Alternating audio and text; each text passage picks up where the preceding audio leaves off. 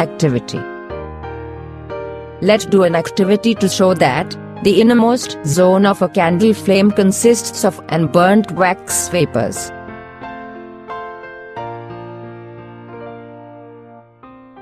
Take a wax candle, fix it on a table and light it with a matchstick. Hold a thin glass tube with a pair of tongs and introduce one end of this glass tube in the innermost zone, dark zone or black zone of the candle flame. Now, bring a lighted matchstick near the other end of the glass tube. We will see a flame at this end of the glass tube. What do we observe? We observe that the innermost zone or dark zone of the candle near the heated wick consists of unburnt wax vapors.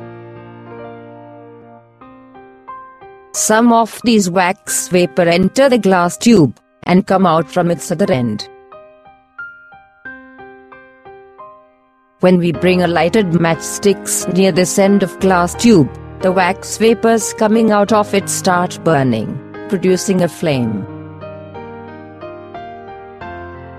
This activity shows that the innermost zone or dark zone or black zone of a candle flame consists of unburnt wax vapors.